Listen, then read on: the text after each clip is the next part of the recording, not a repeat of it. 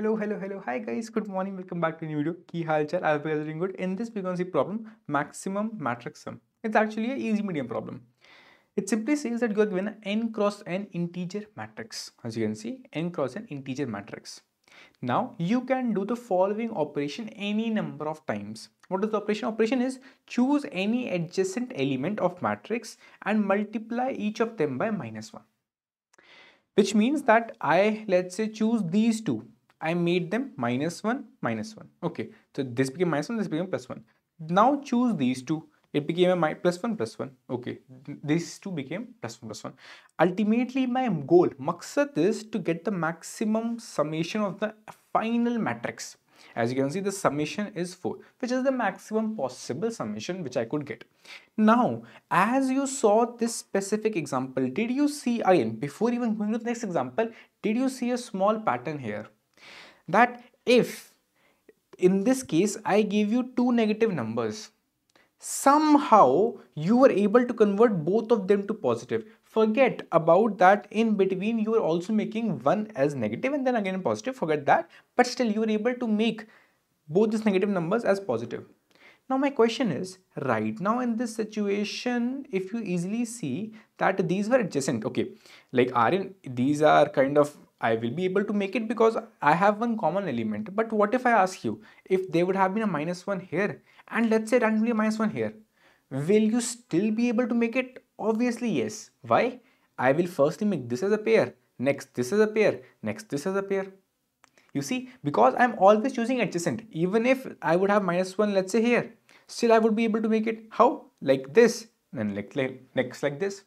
So I simply can easily see that if I have two negative numbers anywhere in the entire matrix, I can club them up and I can say, okay, I will make both of them positive. I will make both of them positive.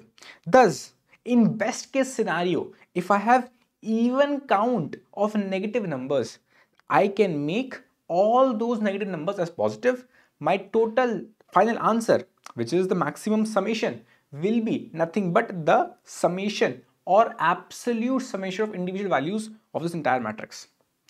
Now, the question here is that is it done? Okay, no, not really, because if you see this specific example, you will realize this is not satisfying a condition previously which we saw, because I have odd number of negative numbers, so only I can make even number of pairs. And obviously the instinct goes greedily.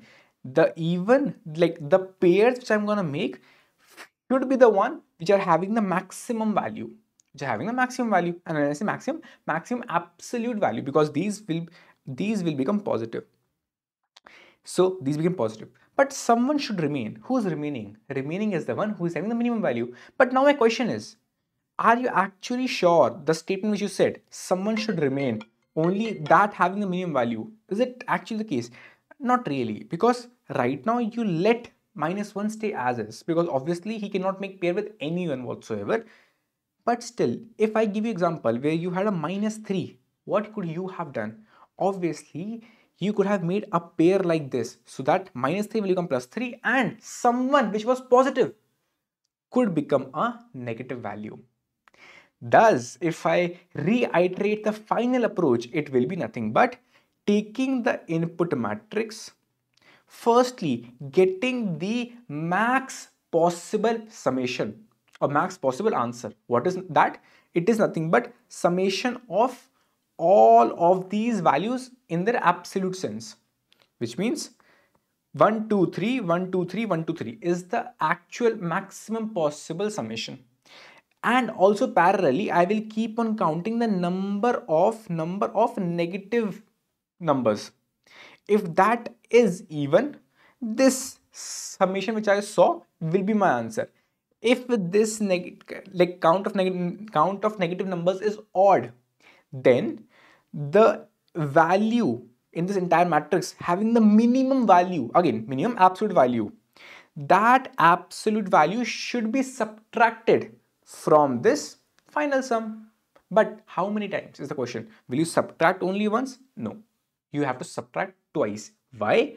Because one time you subtract it, because you see this summation, it was technically 1 plus 2 plus 3. Again, I'm taking this example. This summation was technically 1 plus 2 plus 3 plus 3 plus 2 plus 3 plus 1 plus 2 plus 3. This was my summation. Now, when I'm saying that I got to know this is the minimum value, so this should become negative, which means the positive contribution here I took, it should go away.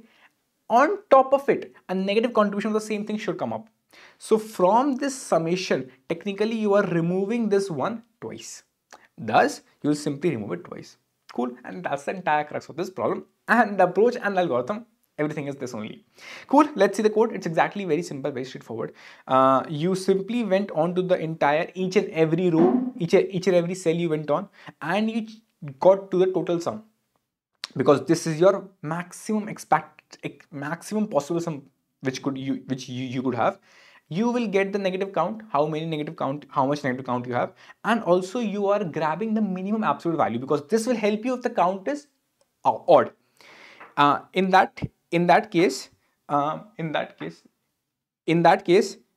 you will simply mention that, okay, if the count is like your odd, then simply from a total sum do a subtraction of 2 into minimum absolute value which you found above, and that's your answer.